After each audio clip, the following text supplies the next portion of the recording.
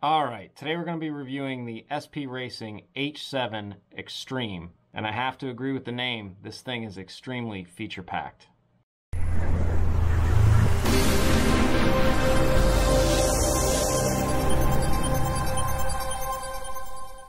So the first thing, of course, is the H7 processor. So what does that mean? We're used to hearing about the F1 processor, the F3 processor, F4, F7, now we're in the H7. The H7 is the fastest processor in the STM32 category. Just a quick rundown of processor speeds. The F3 processor is around 72 megahertz. F4 processor can get up to around 180 megahertz max. That's not what Betaflight runs, but if you'd overclock it, you could get up that high. The F7 processor can get up to 216 megahertz, and the H7 can get up to 400 megahertz. So it's kind of funny, you know, when I started using computers back in the early 90s, my first IBM PS1 computer was, I believe, 100 megahertz. And then I upgraded, and I was in the big time when I went to 500 megahertz. So this is the same processor speed on those first computers, you know, IBM PS1, stuff like that in the early 90s era. But the big difference to underline this is the difference between the F4 and the F7. You know, it's 180 megahertz max to 216. Yeah, that's faster, but the F7 to the H7 is double. You know, that's 216 up to 480. I believe this runs at 400 megahertz on it. So it's, you know, it's double the processing power on this chip. Now, do we need that for everything nowadays? Maybe not, but it's definitely future-proofed that you're not going to have any cycle time loop problems with any firmware you run on this thing. Other things unique to this board is it has dual gyros. One is parallel to the board layout, another has a 45-degree angle, and we'll talk about that in a little bit later. Of course, it has Betaflight on-screen display. It has PID audio, which essentially you can hook up the audio signal to your VTX audio and then transmit that back to an earbud, and you can hear essentially the oscillation of your PID sum, which is driving your motors, and then you can use that as a tuning thing. I'll do a future video on that where we'll test that out and see what that sounds like and what a good tune sounds like versus a bad tune. It has 128 megabytes of onboard data flash for black box storage. In addition, it has an SD card slot, which you can go up to a 32 gig SD card. So I don't know of any other board that has both, so that is pretty unique. You can go either flavor. The 128 megabytes alone is a pretty big deal, and then of course throwing on this SD card slot is really nice as well. It can support from 2S up to 6S input power. It has a barometer on it, a BMP 388 barometer. It has 6 UARTs, which we'll look at that in a little bit. It has the capability to hook up an IR sensor for a lap transponder. It has 12 motor outputs available on it. And it has the pads available on it, not only for separate ESCs on the arm, but also a pad back here to connect your 4-in-1 ESC. It has a shunt resistor here to measure your current and the amp draw, and then it can either output through the separate pads here. These are your power pads, the positive and ground, and then you have your signal and ground wires connecting to here. And each one of those you can see, here's the power, then your signal and ground. It also has the option for this sister board. Now this sister board is a VTX board that you can put a TBS or other VTX on it here, solder it to it, and then this sister board you can see will connect right up with these prongs right here, and we can get that to marry together here, and then it just gives you an ultra low profile to put your VTX right on your stack, and you can see like that. And then your smart audio connects through it. There's basically no wiring then. Your TBS board would fit onto here or other VTX. You'd have the lead coming off for the antenna. There'd be no wiring then from your VTX to your board, and you can see that gap there of how tight that can be. And then right below that you would have your then either your 4-in-1 ESC, or you'd have the ESCs on the individual arms. I think this board retails for about $13, so not too bad for that, and it's a nice little adder. If you do have this board for the SP Racing F7, this same board for the F7 fits the F7 or the H7.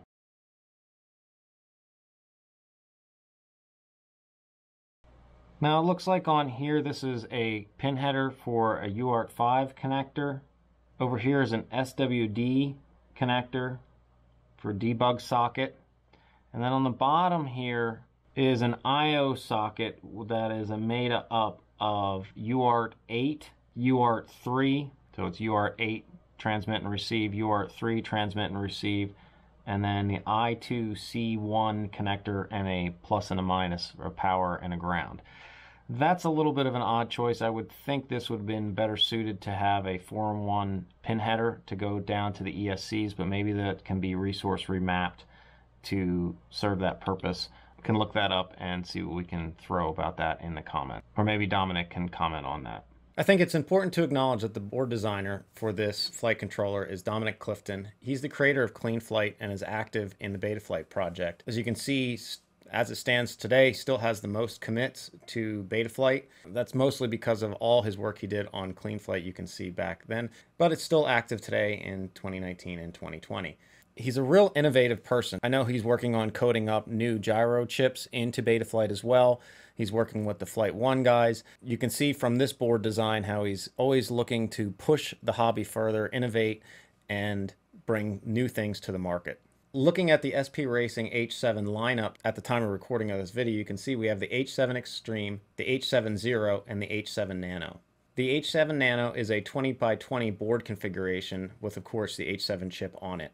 Of course, this has to drop some features, but you still have your 128 megabyte of flash, your ICM 2602 gyros, which most boards carry nowadays. In this configuration, it's a single gyro, not dual gyro. Still 2 to 6S LiPo power, 8 motor output, 6 serial UARTs. This is the top configuration of the Nano. You can see all the chips and the USB port are on top. Then it comes in 2 different flavors. One, it has pin connectors here for your motors and your 4-in-1 ESC. Also then, of course, your pads here, and you can see some of the silk screen on that. And you can also then just go to this website and check out the manual for the different items. You can see we still here have a pin header to connect to a sister board. This is for connecting your RX, some peripherals over here, and then your 4-in-1 ESC pin connector. That is the H7 Nano E series. If you do not want pin headers and you just want to be able to solder everything, you can see you have that option here as well. It's just taking off the pin headers, and then you would just solder your wires directly to here for your 4-in-1 ESC. Same thing for your TX, RX, and some peripherals on both sides. And of course, all the stuff in the middle here. The other flavor is the H7 Zero. So the main difference between the H7 Zero and the H7 Extreme is the H7 Extreme is a PCB as well. So you wire your battery directly to it. It gets your current. All the current flows through it out to the ESCs. You can get your current sensing, your milliamps drawn, things of that nature.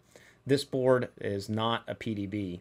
Similar to the Nano, all the chipsets are up top on this. It has a single gyro, the 2602. It has the 128 flash, OSD, things of that nature. You can check out the website for all the features. In wiring it up, everything is soldered to the bottom. There's no pin headers available, but you can see all the silk screening here and where you connect all your motor wires to your ESCs, VTX, camera. Taking a look at the SP Racing H7 Extreme in Betaflight, you can see the 8 UARTs that are available. Down here, how we have the first, second, or both gyro configuration. So first is just using gyro 1, second is just using gyro 2, or both puts it into sensor fusion mode. This actually has to deal with the orientations of the chips. I do not recommend messing with that unless you're an advanced user. We have our IR race transponder configuration here. Works with iLAP, ARC iTime, or ERLT. And then going to the black box, you can see the option for the onboard flash or the SD card for either using the 124 megs of flash for storage of black box or just popping in an SD card and using that. So I did run some tests where I loaded up 2 flight controllers onto the same rig. This is the SP Racing F7, and then I also put on top of that the SP Racing H7, powered both, and then black box logged on both. So they saw the same flight noise, same flight data. These are steel studs, not nylon standoffs. And I was doing that to compare the difference between, this has a dual gyro as well, and you can see that they're parallel in that. So this one is that one or both. Now they're changed 90 degrees from each other. So the fingers that measure roll are different than the fingers that measure roll on this one in between the two different gyros. They're both ICM 2602 gyro chips. Same thing for here. It's just, you can see here again, one is at 45-degree angle versus the other one is parallel to the side of the board. So does that make a difference? Does that help with gyro noise detection or kind of canceling out within the sensor fusion realm? Looking at the gyro readings compared to the SP Racing F7, which also has dual gyros. Now this graph is showing us a waterfall plot of the motion and the vibrations the gyro is reading. We're really only interested in this motion down here. The darker the red to white, that's higher amplitude stuff. So down here you have this high amplitude, but it's really low frequency. So that's your moving of the quad. That's the motion we're interested in. Anything, say, above 100 hertz, we are not interested in getting, and that's what the filters are trying to chop out. So as the gyro is reading this stuff up here, it's actually stuff we want to get out of the signal. Again, the filters are working to chop that stuff out, but that filtering adds latency to the signal itself, so it's better to just not read it in the first place. On this graph, you can see throttle percentage on the bottom, and then this is the frequency of the noise. So as the vibrations are closer together, they're of a higher frequency, and as it's more closer to white, that's a higher amplitude. So we can see a lot just for one of these plots. So this gives us a good read on where the vibrations are in throttle based on throttle percent, the frequency, and the amplitude. And this band here you see go across here, this is the motor vibrations, the motor peak band. As I increase throttle, that motor vibration goes up in frequency because the motors are spinning faster. Higher RPMs translates to the oscillations from the motor, and props and air moving over the props be closer, tighter, and higher frequency. These two gyros are the SP Racing F7, so this is gyro 1, gyro 2 on that board. This is gyro 1 and gyro 2 on the H7. This is roll axis, this is pitch axis down here, and you can see the gyro readings between these two. Essentially the same, but slight variance in the amount of noise they're picking up, and then the same thing between the gyros on the H7. Essentially the same, slightly different variance in some of the mean and peak results here. Same thing down here. All in all, between the two boards, the gyros are picking up about the same noise. You can see there's a differential here from the lower board to the higher board. That could just be a sensitivity difference. Noise getting into this gyro, the pitch axis a little bit more heavier on the higher board in the stack than the lower board. But when they're within, point 1 or 2 of the peak, there's really not much difference. So it's not like we're trying to have these numbers exactly the same or expect them to exactly match. When running a log, just using gyro 1 on both boards, you can see the difference here. So it looks like the higher board in this run was picking up a little less noise on gyro 1. It looked like on the H7, gyro 1 was really well suited for not picking up a lot of noise or vibration from the quadcopter. You can see a little bit of difference here. So you have there's a little bit more red here, a little less here, and this is after it's filtered. And this one has the RPM filter. This one has just the dynamic notch, no RPM filtering on it. Now in this run here, this is the SP Racing F7 just using gyro 1, and this is the SP Racing H7 using gyro 2 or sensor fusion mode. And you can see there's a little less noise when it's in sensor fusion mode, but if you saw previously, there was a little less noise because of that gyro 1 on the H7 as well. So just like when I looked at the iFlight board, when we were back looking at 32K sampling as an option, this sensor fusion had a lot more gains. Now in 8K is the only option for running in Betaflight. Sensor fusion has some marginal benefits, but it's not really the smoking gun. Typically, one of the gyros on the board reads a little less noise than the other one, so it's almost better to just log both and see which one is reading the least amount of motor noise and just run with that one. And then if that gyro gets funky or whatever after a crash, you can just switch over to the other one, almost like a replacement. So the goal with a good gyro trip is to just not read that higher frequency vibration altogether. We want to get good data down here, but we want to just not have that high frequency vibration be read up here as much as possible. All gyros read it. The filtering is there to cut it out, but the filtering has the downside of the more filtering you need, the more latency on the gyro signal, and it's more latency across the entire reading. So even this data down here is offset in time, which then is problematic for flight performance, because if the PID loop's reacting to old data, of course the quad's doing something else by the time the reaction goes back out to the motor, so that's a delayed response. That's not good. Okay, so that is it for the SP Racing H7 Extreme Dual Flight Controller. You can see it's currently out of stock on GetFPV, but if you go to shop.seriouslypro.com, it's available for purchase direct from Dominic in the different flavors, the H7 Extreme, the Nano, and the Zero.